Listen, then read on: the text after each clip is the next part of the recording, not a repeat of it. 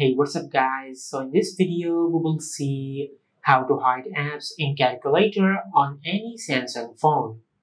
Now to do that, just open the Play Store app on your smartphone and in the search bar, just search this.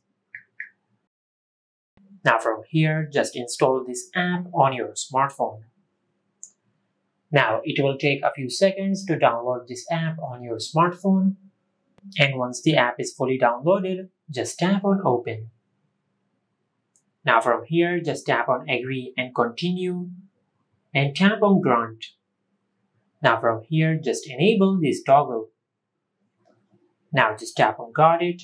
Now from here, just enter a 4-digit PIN, just like that.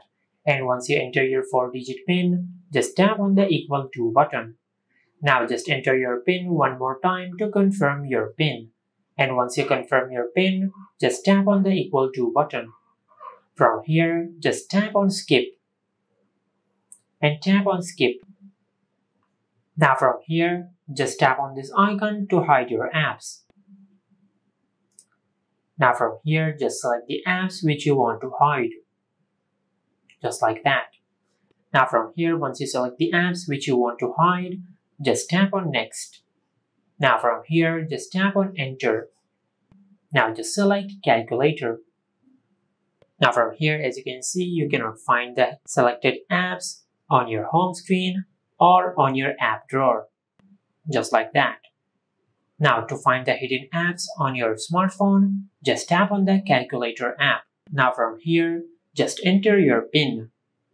Now once you enter your PIN, just tap on the equal to button. And as you can see, these are all the hidden apps on our smartphone. And this is how you can hide apps in calculator on any Samsung phone. If you found this video helpful, please like the video and subscribe to our channel and hit the bell icon to get notified when we upload a new video.